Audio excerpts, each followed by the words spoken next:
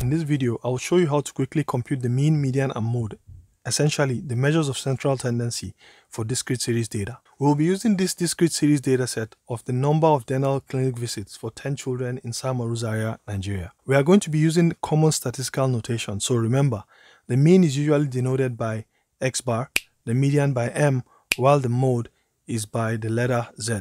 I've placed a link above if you want to learn how to compute these same measures for continuous series data. I've also placed timestamps below in case you want to jump to any portion of this video. Alright, let's do this. The mean of discrete series data. This is a discrete series data set on the number of dental clinics of a sample of 10 children in the last 1 year. We know that this is a discrete series data because we can see the variable and the corresponding frequencies, right? So how do we find the mean of this data? Recall that the mean is a measure of central tendency that indicates the average of the data set. So our task here is to find the average. Let's first modify the table a bit to make it easy for us to compute the mean. So let's put the number of visits here and the frequency here. And then we have all the data arranged neatly in a vertical manner, like so. Better. The mean of a discrete series dataset is given by the formula.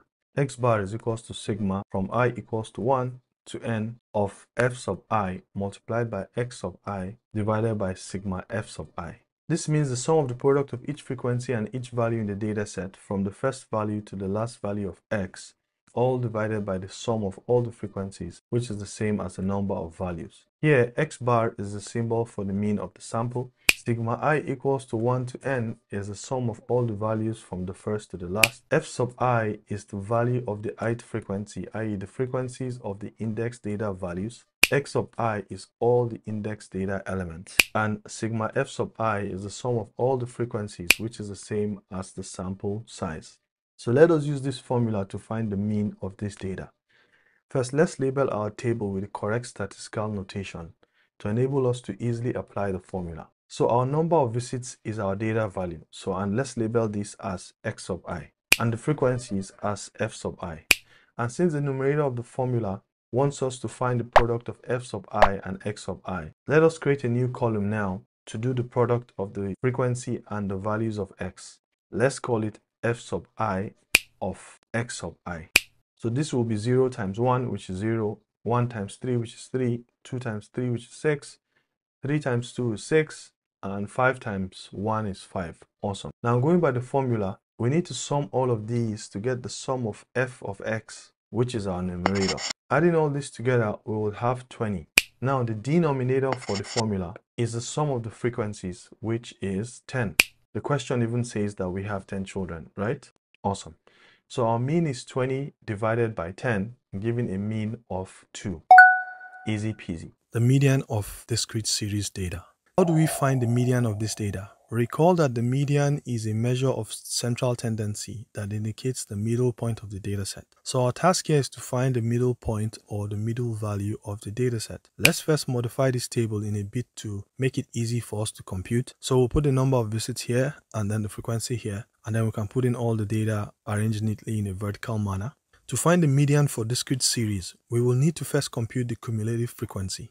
So let's just create a new column here. And we'll call this cumulative frequency, and this will be 1, and then the next will be 1 plus 3, so the cumulative frequency is 4, then 4 plus 3, and this is 7, 7 plus 2 is 9, and 9 plus 1 is 10. Awesome. So to confirm if your cumulative frequency calculation is correct, the last cumulative frequency should be the total of all the frequencies. So we can see here it is 10, and here too we have 10. Awesome. And when we add all the frequencies, we confirm the information that we have in the question that says we have 10 children, right? Remember, the question says we have 10 children. So our n is 10. Great. The formula for locating the median position is n plus 1 divided by 2. Notice the th here because the formula just gives us the position. So the median position is 10 plus 1 divided by 2. That's 11 divided by 2, giving us the 5.5th position. Now we know the position of the median. Next, we will need to locate the median value. To do this, we'll also use the cumulative frequency. The median is going to be at the cumulative frequency value, which is just above the median position. So if we look at the cumulative frequency, the one just above the 5.5th position is 7. So we'll just trace this back to our original number of visits, and we see that our median number of visits is 2 visits. Easy peasy. The mode of discrete series data. So how do we find the mode of this data? Recall that the mode is a measure of central tendency that indicates the most frequent value of the dataset. So our task here is to find the one with the highest frequency. When we look under the frequencies, we see that the highest frequency is 5, and the value with the highest frequency is 1. So our mode number of visits is 1. Easy peasy. Now if you found this video useful, don't forget to like, share and subscribe for more quick statistical tips and tricks. Check out this video here if you want to learn how to easily compute the mean for individual series data with a formula, or this other video here for the shortcut method for finding the mean for continuous series data. And as always, thanks for watching.